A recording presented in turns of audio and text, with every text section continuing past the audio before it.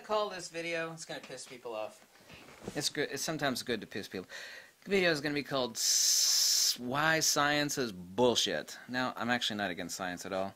I'm a hardcore truth seeker. I've got countless terabytes of PDF books. I've got more books than God. You can't even imagine how many books I've personally scanned in by hand. Sometimes working two flatbed scanners at the same time. Page after page after page, page after page. Now, obviously, I didn't scan in countless terabytes. I acquired those other books, but I also have a lot of books here in my house. My house is basically a library, half science lab, half photography nut job place. Anyway, here's a nice book from 1887. This is not a reprint. This is the Elementary Treatise on Natural Philosophy by A. Deschanel.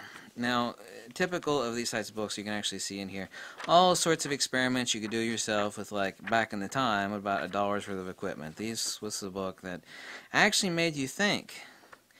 See, there's actually, even though this book is from 1887, reading something like this about pressure and Mother Nature would actually teach people more about science than modern book. Well, this book's out of date, you know? I mean, this doesn't even... this doesn't even touch upon a lot of simplex electrical stuff. All it has to do, it has to help you think. One of the highest things is natural philosophy, but what people don't really understand is that the scientific method, which goes back to Aristotle, and the person that taught Aristotle was Plato, and the person that Plato was instructed by, obviously, Socrates, and before him, Pythagoras. Those people, if you're actually able to bring them to the future, meaning to today, you're to show them what passes as science today, they would throw up out of both orifices, one in their pants and one, out of their mouth. I mean, they would vomit, projectile vomit out of both orifices to think that that stuff is science. Now, there's a discovery, and then there's an explanation. A lot of people, by happenstance, discover things. And when someone discovers something, humanity in its vast ignorance and stupidity thinks, well, that person discovered it, that must have the explanation for it.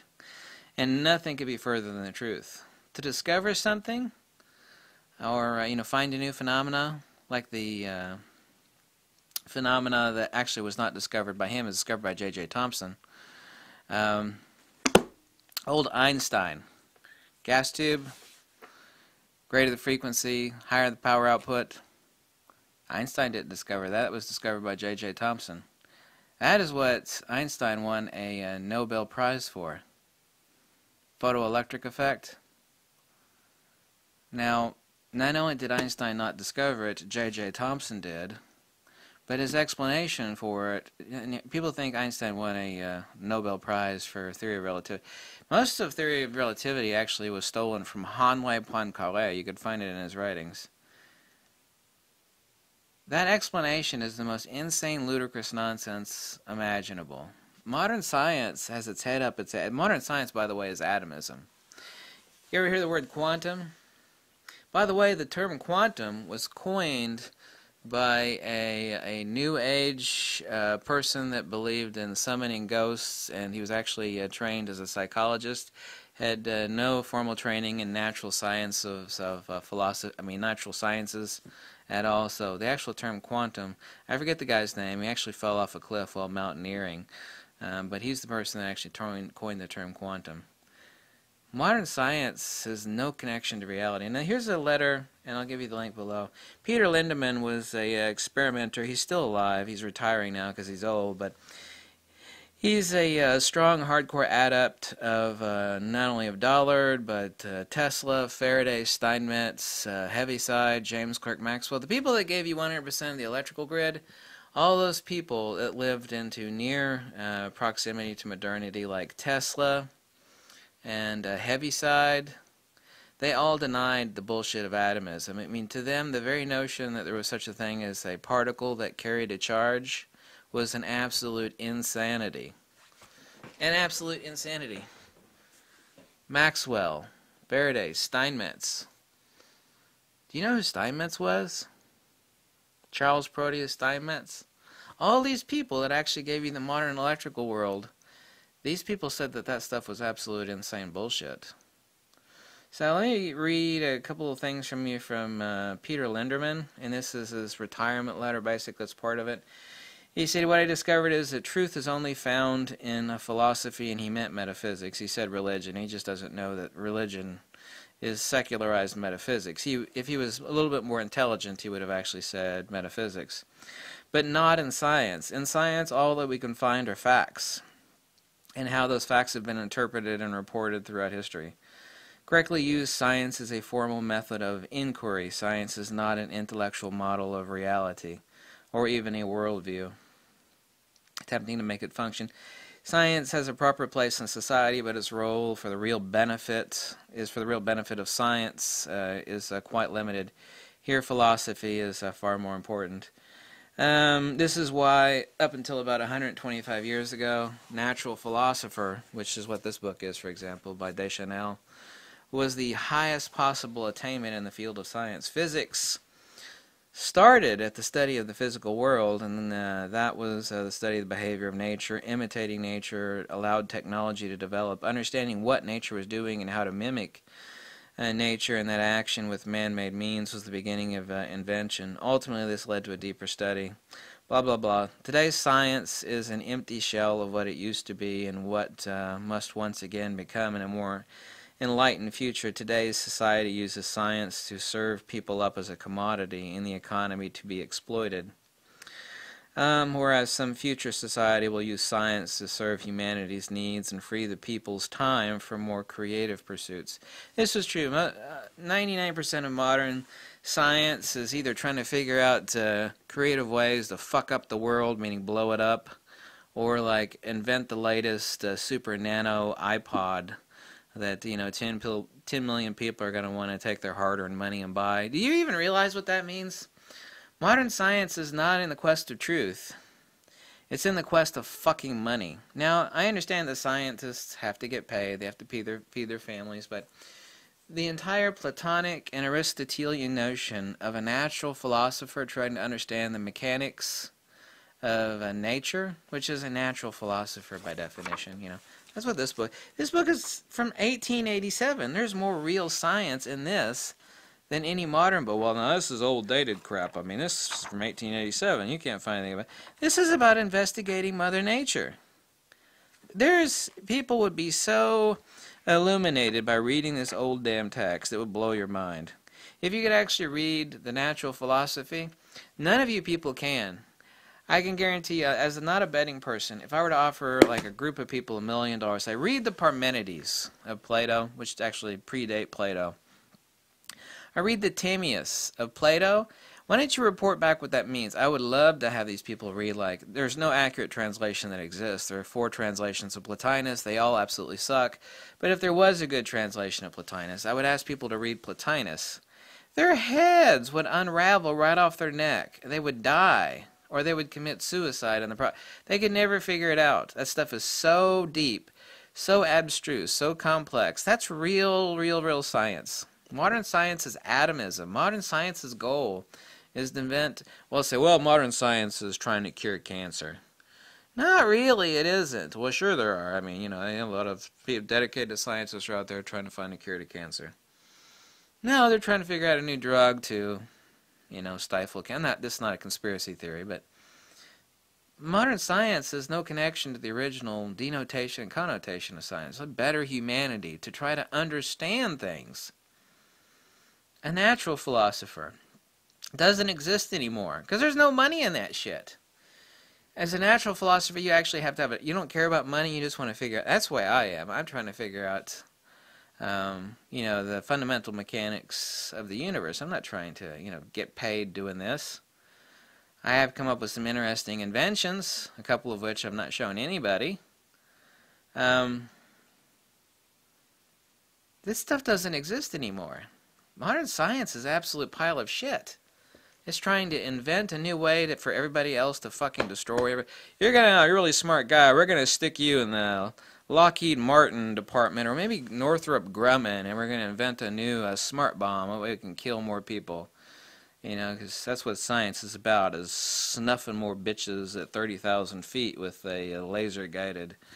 That's not science. Well, technically it is. Uh, or developing new nanotechnology. So we could stick a computer chip in our fucking brains. That way we could, while we're driving down the road, we could like blink our eyes and like surf shit on Amazon.com and spend money while we'd be driving down the road spending money on shit we don't actually need. Talk about the fucking society of consumerism. Is that the ultimate goal of science? No. Aristotle and Plato and Pythagoras and Plotinus, the people that laid the very foundation of all logical thinking and of science itself, would be appalled and disgusted at what passes as science today. Right now, we've got billions and billions of dollars being dumped into CERN and particle accelerators in 2 different locations on Earth, looking for magic unicorn particles. I mean, can you believe that shit? What are we doing? Well, we got a deep hole in the ground where a bunch of overpaid scientists are looking for magic particles. Really? Kind of sounds like atomism to me. You know what the most important thing about physics is? It's the root of the word physics. Physical, meaning existential or empirical.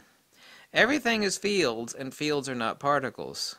However, field theory falls under, at least it does concurrently, under a branch of science and physics.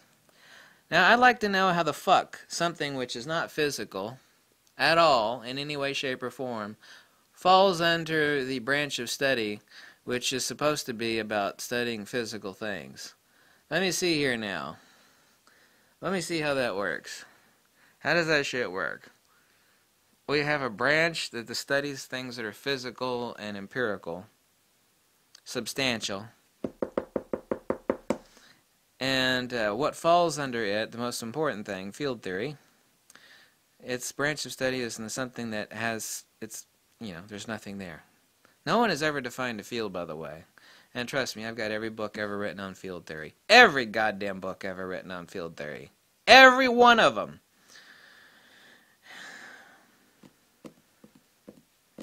These people are neither scientists, they're definitely not natural philosophers. Talk about a society of corruption built upon lies and bullshit. Please give us a $2 billion grant so about 100 of us scientists could go looking for the magical uplepton particle. We know it's out there. We're going to look for it. Because, if you fund us for the next 5 years, then that means we got a guaranteed paycheck. We'll sit down there in the hole in our ground, God. That's what's... This society is so fucked up, it's not even funny. Everything that you think is science is an absolute bullshit atrocity from the premise of a hardcore Platonist. So what the hell does Platonism have to do with science? Because Platonism laid the groundwork for everything which today, unfortunately, passes under the guise of science.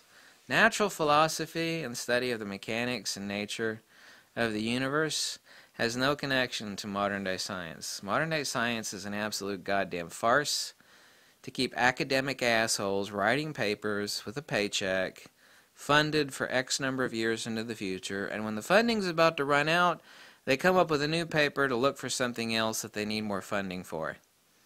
Oh my God, we know there's something new out there, please. Yeah, just keep inventing new shit to kill other people. They invent some new shit to we're going to come up with a new chemotherapy drug. Does it cure cancer? Well, it kind of cures cancer. What do you mean it kind of cures? Well, when you give this person this chemotherapy, what it'll do is it'll fucking kill them. And, in so doing, it will also kill the cancer. Yeah, but you killed the patient also. Yeah, but the cancer is cured. Do you know how that works? That's actually how modern chemotherapy works. What we're going to do is we're going to apply chemotherapy to a person. Oh, okay. And it's going to cure cancer.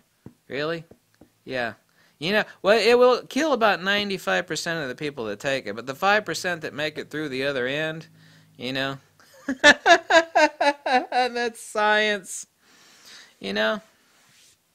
Even Chinese herbalists in the 16th century, if you were to tell them that, I said 16th century, they would go, I can't speak Chinese. They would go, what the fuck? Yeah. We're going to cure you, but in the process of curing you, we're going to kill you, We did cure the cancer, but whoops, we killed you in the process. But we did cure the cancer. Modern science is a fucking joke. It's about inventing new shit to sell to people so they can spend their money. And in the process of doing that, you take some of that money and you create new shit to make people want. That's not science. That's not study of the natural world. That's not trying to unravel the mysteries of the universe. Those people are nothing other than fucking retail salesmen wearing a lab coat, holding a beaker in one hand and a slide rule in the other. There's a lot of different ways people can sell shit to you. And that's one of the forms. Those people are not natural scientists. They're not natural philosophers. You know, they're not following any sort of Platonic or Aristotelian ideal of discovery. You know? Because I get asked that question all the time. What are the practical uses of this shit? Here's a practical use of knowing. Wisdom is its own fucking reward. Do people like that? I get asked that question once in a while. People say, well, you know, you discovered this neat stuff on magnetism, but what sort of practical uses does it have? Well, it does have a lot of practical uses, but what about this fact? Wisdom is its own reward. You knuckle-dragging antediluvian simian. Those people piss me off. They don't even understand that, like, actually knowing something that has not been known before, that's its own reward. That is the payment, goddammit. People like that are oh my God. I'm trying to think of somebody with a unibrow. They really don't, that concept eludes them. It's like, you do realize that knowing something is, that is if you have loftier intellectual pursuits. Knowing alone is its own reward. Oh my God, that totally escapes them. They have no idea what that means. Because that doesn't actually transfer into money, money, money. It's like, wow, but wisdom doesn't pay the bills or put food on the table. People like that are subhumans. They're intellectually, they're mental midgets. So, thanks for watching. That was my rant against modern science, which is bullshit aimed at consumerism. It's not natural philosophy, and it's not science in the denotative Platonic sense of science. But who cares, right? Some people do care. Ba-dum, ba-dum, ba-dum, ba-dum, ba-dum, ba-dum, ba-dum, ba-dum.